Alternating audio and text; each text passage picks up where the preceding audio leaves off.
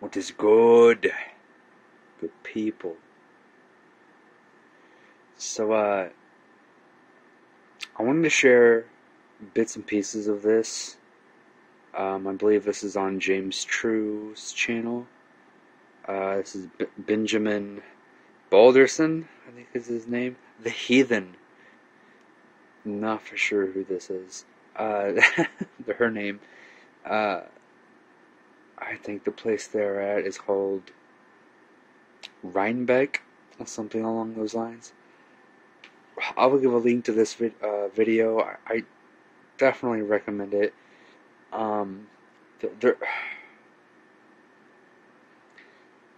As with most everything I recommend and share, offer up, it's in so doing, where my intent is for contemplation, to potentially operate as a potentiator, a catalyst for thought, for your own contemplation, to start to piece things together for yourself, because that's where the true magic is. Once that starts to happen, and then once we tap into other beings who are doing the same thing, and then we help each other with the puzzle pieces.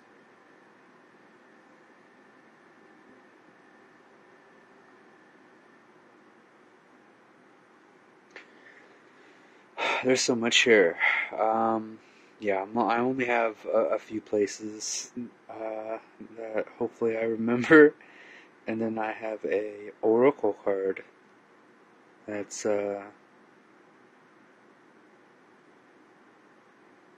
very accurate, very timely, especially considering, the USA 2020 quarter. The bats. And, the Spaniards, the heat that's rising, and this is what we're getting into, the alchemical process, caliente,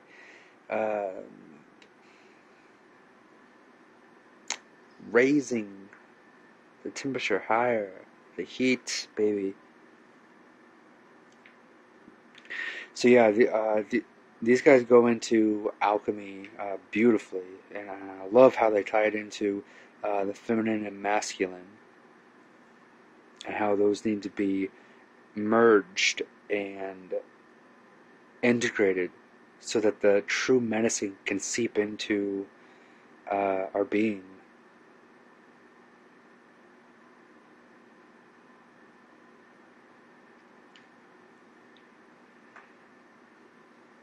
Now, where I have a huge concern, and it's not a concern, it's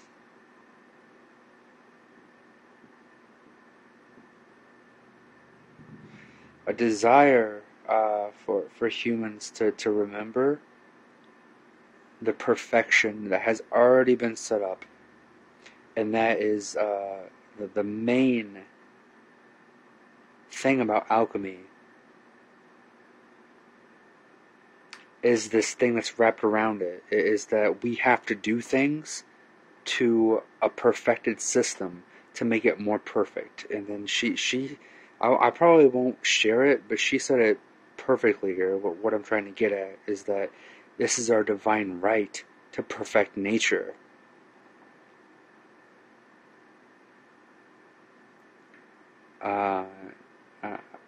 I just got to keep rolling from that, because otherwise that's very, very deep-seated corruption in mentality, and she's a very bright being and person with her intellect and her fire, her gnosis. But to say something like that,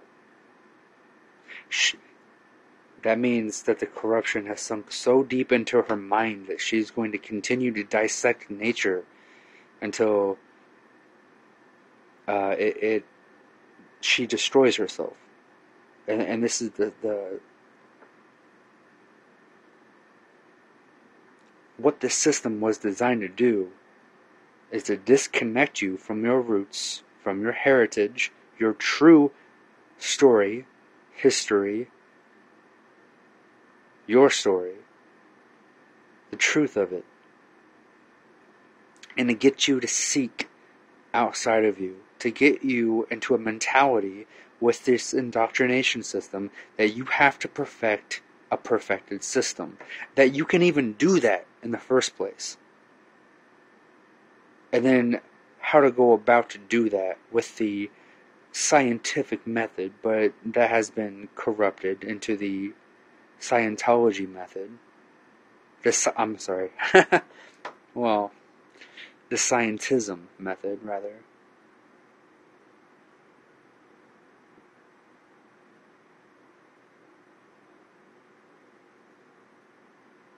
So we'll go through a couple things here, a couple ways to meld these two feminine and masculine energies together into a holistic aspect of medicine, which not a whole lot needs to be done, just an understanding of how things operate, the design, the template, and to really get into this, like less is more. So to sit back and observe the insights will begin to come about, and then eventually sink in and be understood.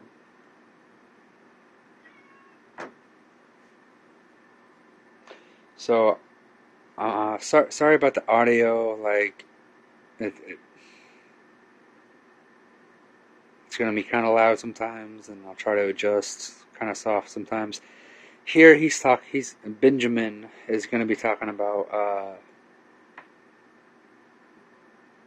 the cannabis plant specifically, and I wanted to share this because I thought this was beautiful.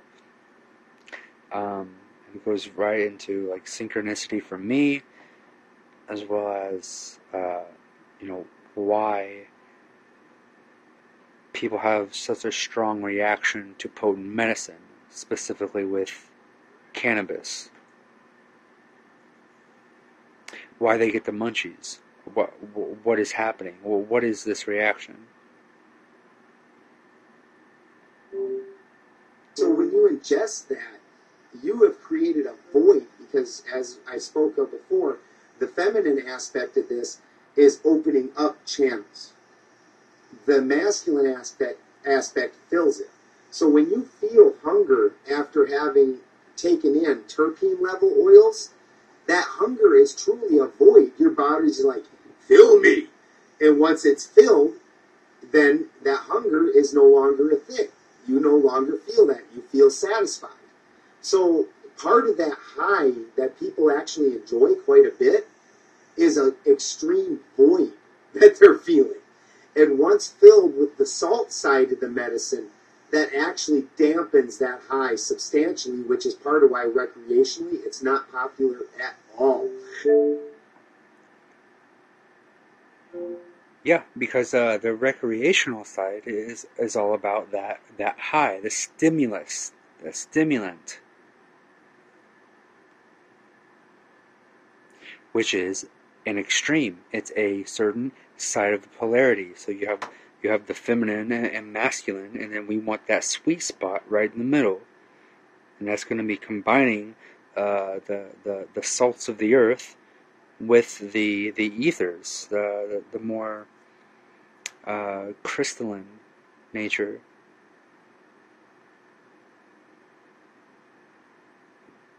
And you can do that through, you can call it cooking or alchemy.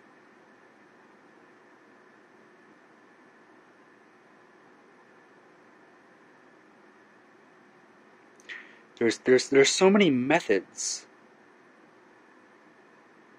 to go about to reaching what someone may deem as a perfect product or a perfect reaction, but so much of this ties back into the mind, into the mentality. Because, like I tell people frequently, is that whenever you're doing fasting, the effects of smoking marijuana change drastically. And I'm not saying that you don't get the munchies. I'm saying that your body utilizes smoking marijuana, cannabis, differently. Because whenever you're in a fasted state, you've opened up those. And they talk about this. I don't know if I'll share. Maybe I will in the next part here, where she talks about opening up the cell level so that we kind of detox the cell, and then we're ready for the expulsion of the detox from the skin.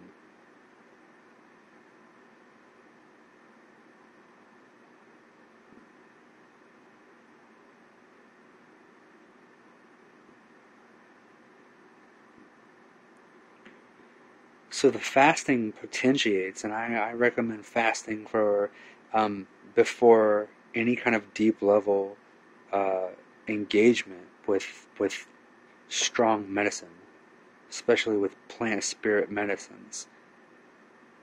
The fasting is going to help clear your mind and get your intent where it needs to be, to what you truly want to gain from something, and also release, because we have to have both. We have to realize what it is we need to let go of so that our cup can become empty and we can fill it with gnosis.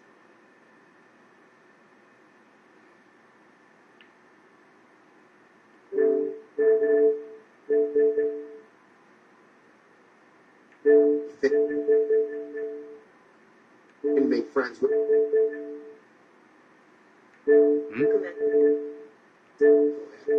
On the carbon plate. Go ahead. Is that when that, to perfect that, what you're saying, the as above, so below, what the alchemists would do is they wish to carry the philosopher's stone. So the philosopher's stone is also the individual who's preparing the spagyrics. And that word that she used, I'm not for sure how it's pronounced. They went into this in the beginning, which is separating the salt from the oils, and doing this by combustion and burning a material into white ash, and then having access to the salt, and then recombining that with an extraction of the oil.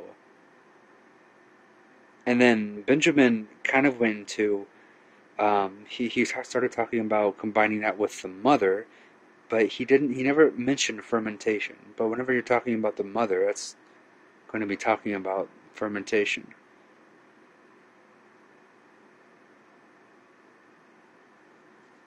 So I will not disagree that the effect of what they're talking about is palpable, is real. Especially whenever you combine your intent, because this is kind of like clearing the board of any kind of programming that's there. So you're allowing a clean slate to begin to have a program that you want to imbue and be embodied in the cell.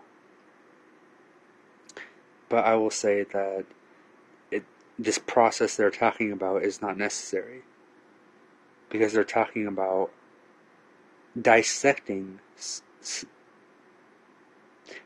nature in order to find something inside of it to where they can perfect it even more. And that's not how our world has been designed. That's not the template. The template is, first and foremost, it's for you to figure out for your fucking self. So anything I offer up is for contemplation, like I said. But the template is designed so that man, human, when I say man, it's already there for you. So they're talking about a process that happens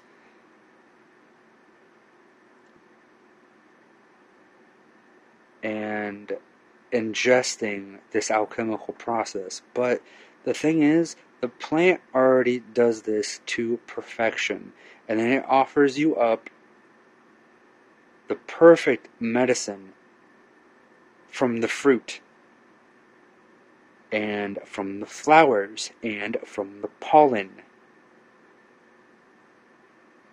And they will go into, how that process happens in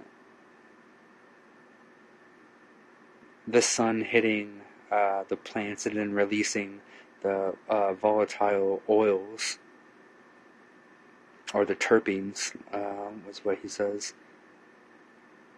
And yeah, that's a part of it, but that the perfection of it is that the plant responds, the plant flowers, and the pollens are released, and the breath is life. And once we remember how to eat through our breathing,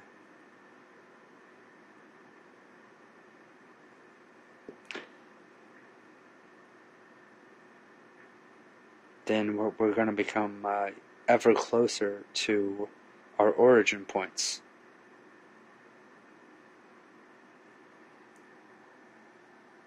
Your mind has to be pure.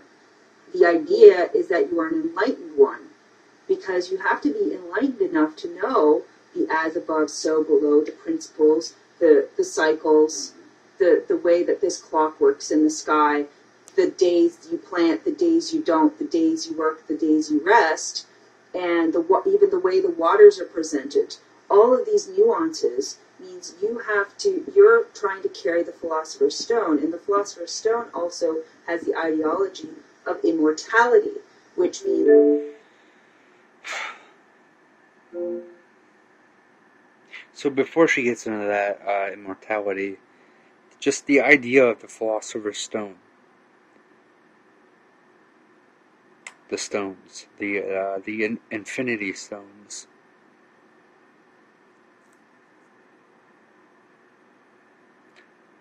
This is an idea that is brought about from this idea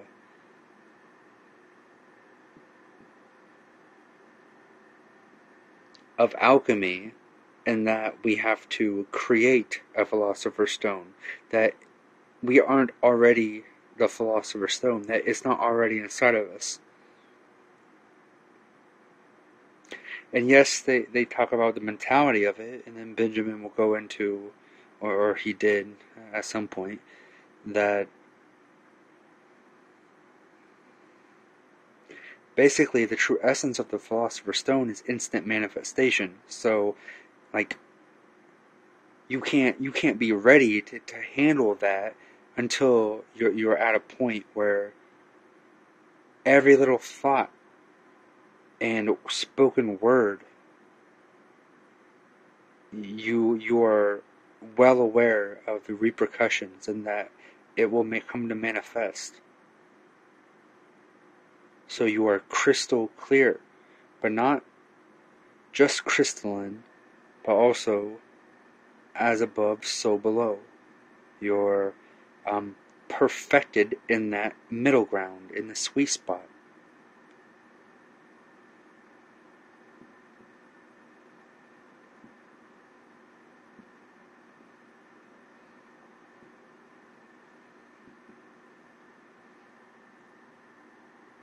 that they were ever trying to make perfection to such a degree, because they believed that you could transcend the immortal, the mortal to the immortal. So you could live in this ether plane, in this in-between, forever. And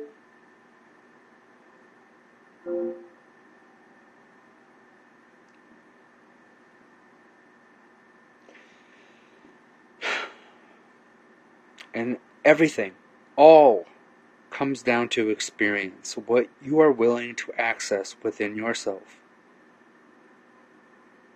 So once you realize the spirit, the immortal essence of an aspect of what you are, and also the embodiment of that the embodiment has a template, it has a design, and as it is right now, that design rises, it's born, it flowers, and it goes back into the system. And by system I mean the nature, the material. Does that mean it was always that way?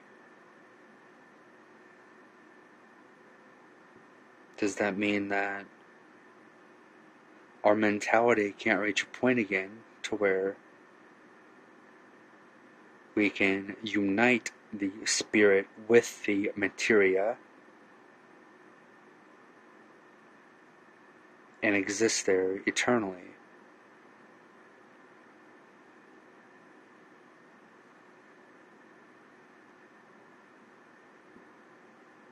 Have we already done that? Have we decided that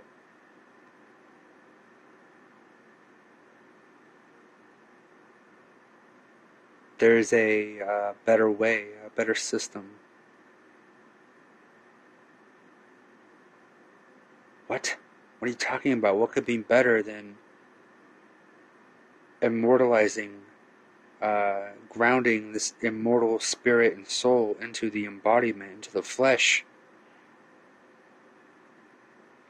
Look around you. Nature is not designed that way. Which isn't to say that the spirit of nature is not designed that way. I'm talking about the physical aspect of it. It has the cycles, the rise and the fall. And I think there's lineages still trying to perfect this to this day, right? And maybe that. And this is why I talk about these lineages. I talk about the Vedic, our true history, our true past. That it already was perfected. And then I'm going to, after this, I'm going to get into how we got so corrupted and degraded and allowed this to happen. Because if you choose to tap into this ancestry, then the question is going to arise: if we used to be so much more mentality and connectivity, continuity of our humanity and our relationship with spirit and soul and heart and the all that is, how the fuck do we end up where we're at right now?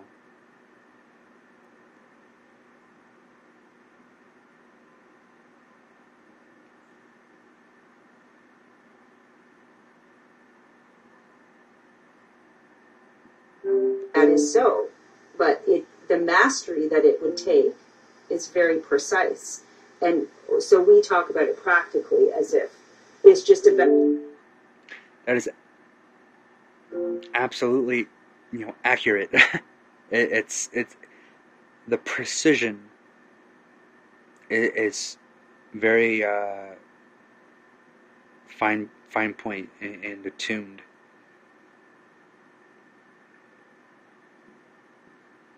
And maybe that's why we had to go through all this shit, so that we could realize that we got a little too precise,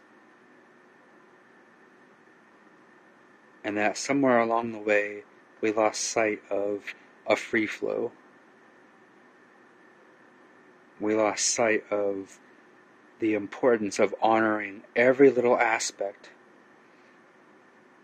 and not holding one thing on high over anything else.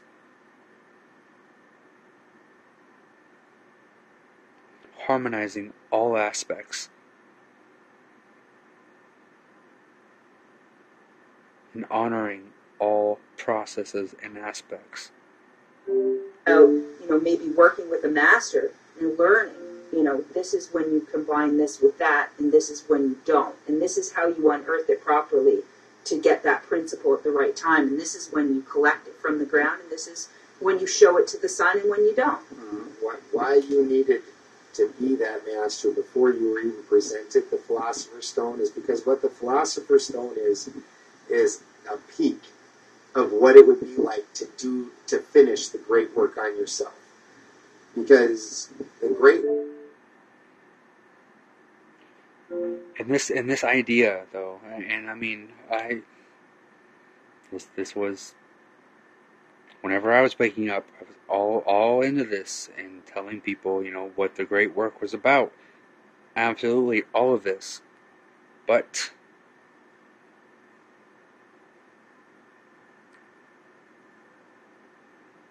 now I'm realizing it's so much an inside job. It's so much a remembrance of what was not just lost, not just destroyed, because the energy can't be destroyed. Memory can be diluted and subjugated into certain partitions. So what has happened is a corruption of truth, and then a degradation of the connection of the physicality of the female and the male, the masculine and the feminine.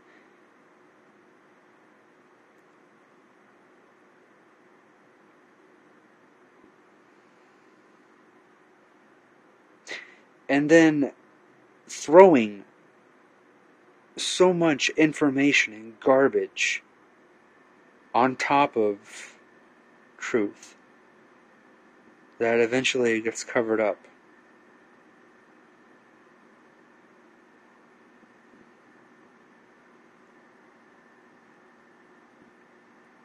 See if I can find the last point here.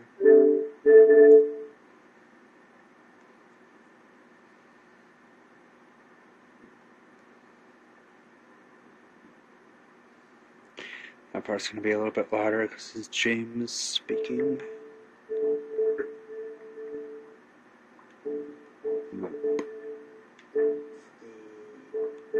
The psychopathic elite. Okay, that's good.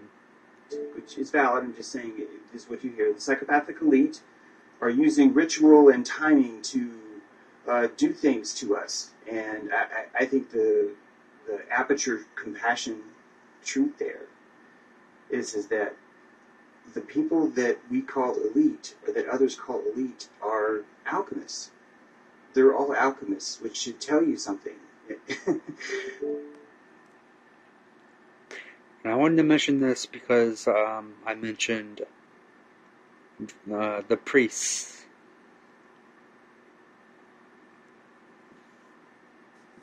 Whenever I was talking about, I had a video about imagery and collective thought, I mentioned the priests. And beyond alchemists,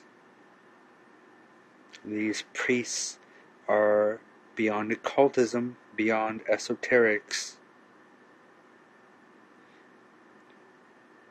They have information about the power of imagery, the power of the human capability to manifest and create. And then they took it to the level of, if we can degrade the vast majority of people and the mind and the body, and degrading the body is going to further degrade the mind, and if we can stay one step ahead of the projections of this degraded imagery, then we can still control the mentality of the human collective. And that has been the age of the occult that we are now coming out of.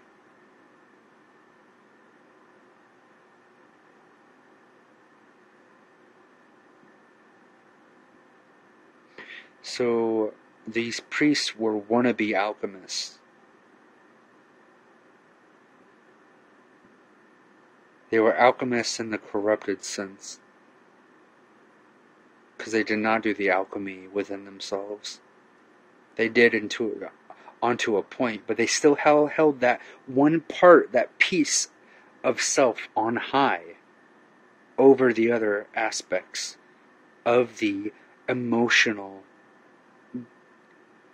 capabilities that man has access to. So whenever pride and vanity is held just a little bit on high,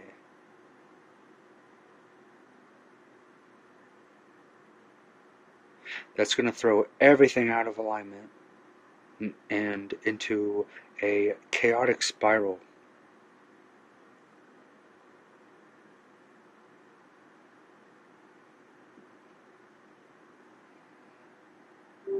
Maybe alchemy is like a pretty good skill to have. Like, maybe understanding how these principles work with time. Yes. Understanding the principles of true alchemy and integrating them. That's going to be the main thing about anything you come about and you learn on the outside. How deep and how willing are you to deeply integrate it, to become it?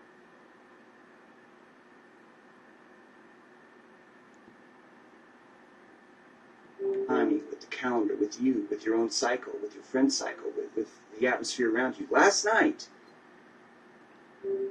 the and then he goes on to talk about it's just very synchronistic, because it's kind of something that happened with me whenever I was in like one of these shamanic circles, and then spoke, and then had a fire just go crazy, be illuminated and inflamed, and then he talks about Benjamin speaking, and then the moon kind of transitioning during this perfect timing. And yes, so much of this process is about divine timing, but also not being subjugated or worshipping time, especially the false clock. That time. The Peter Pan and Captain Hook, the Hook's time, that's a false time. Whenever we get super into synchronicities, we tap into this divine timing, and it just happens. We don't plan these things; they just spring about and happen in divine timing, divine rhyming.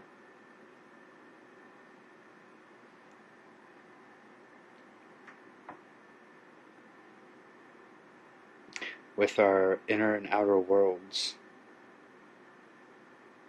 they harmonize. So I'll share this card.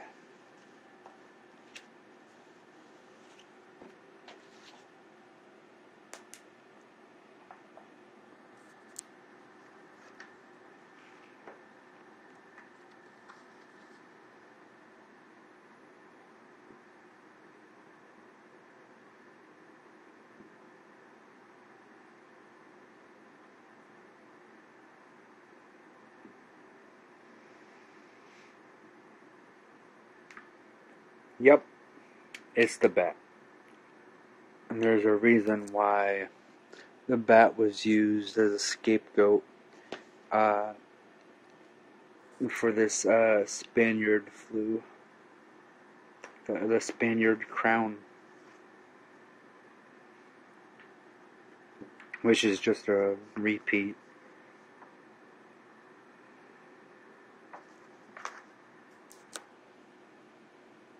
So much of what we go through is a repeated cycle, and it's repeat and revamped, which is also tied back into the bats, the vamping.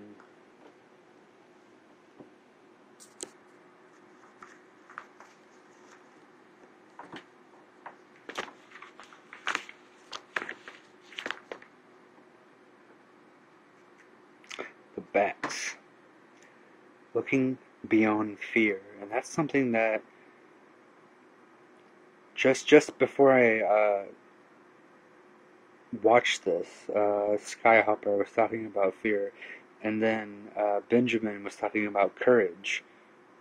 So I mean, all of this was super in sync and tied into one another.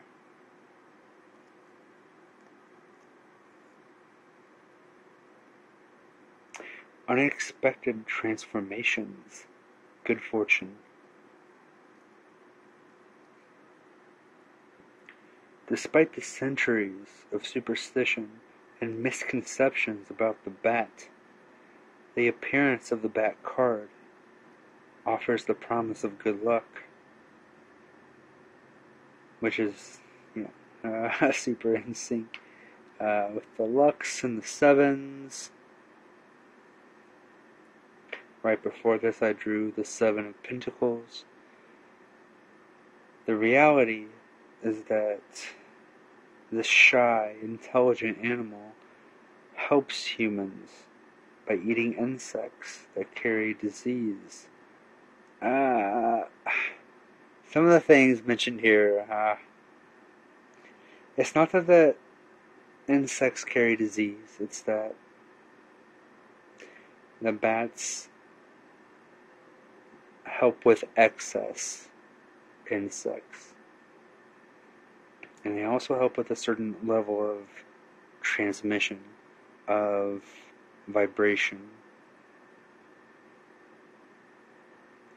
Still, folk traditions associate the bat with the powers of darkness, fueled by its nocturnal life and the unusual.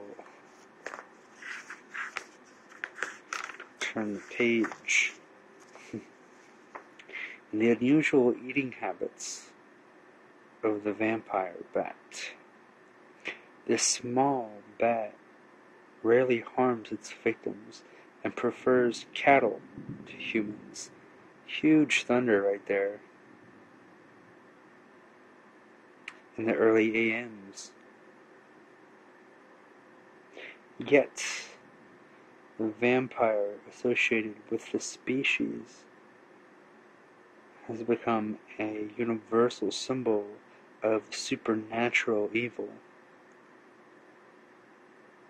Tales of the vampire, or Nosferatu, were spread throughout Europe by gypsies. Once again, not the case.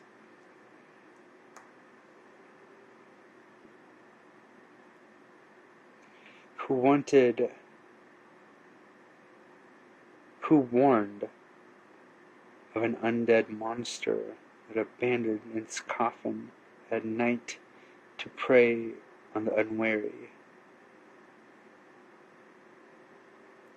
If anything, the gypsies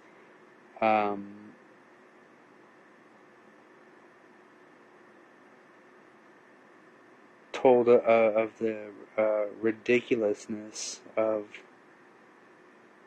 people's ideologies they were entrapped in.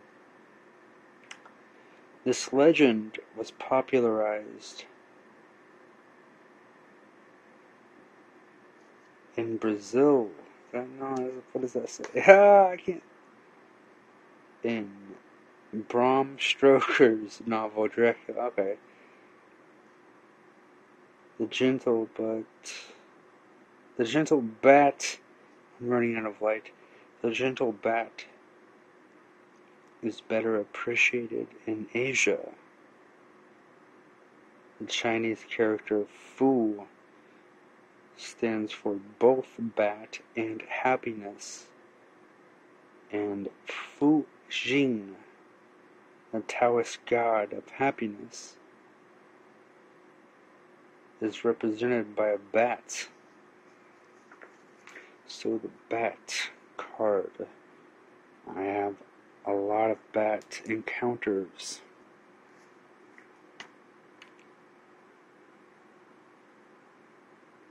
Luck, happiness, a new layer and level of communication. Beyond echolocation into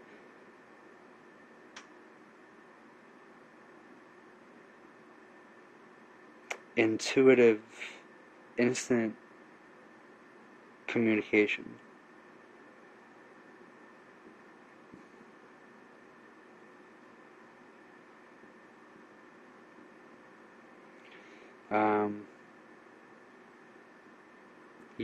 Really tapping into the technology that is within you, the true telecommunication that is within you, tapping into your own philosopher's stone,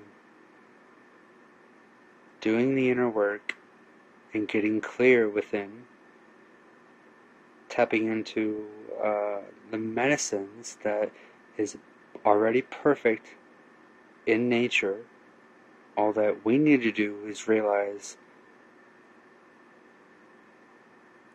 the proportions, the right timing of the plant, when and where and how, and yes, combining plants and medicines can potentiate an effect, but it always ties back into the mental sphere and the realm of mentality, and an inner gnosis of how that ties into the body. As above with the mind, so below with the earth and the body and the material. Getting clearer and clearer towards a perfected state, yes, but it's a perfected mentality because of this engagement, a perfected engagement. What does that look like? Does that look like living in spaces, boxed in houses, apartment complexes, where people aren't really very neighborly at all with their neighbors? Or could that potentially look like having a living garden to where the plants grow for you and offer medicine and fruits willingly, offer pollens and aethers for you to breathe in and heal and thrive and live in this kind of environment, a space of love, a homestead, a domain of divine engagement.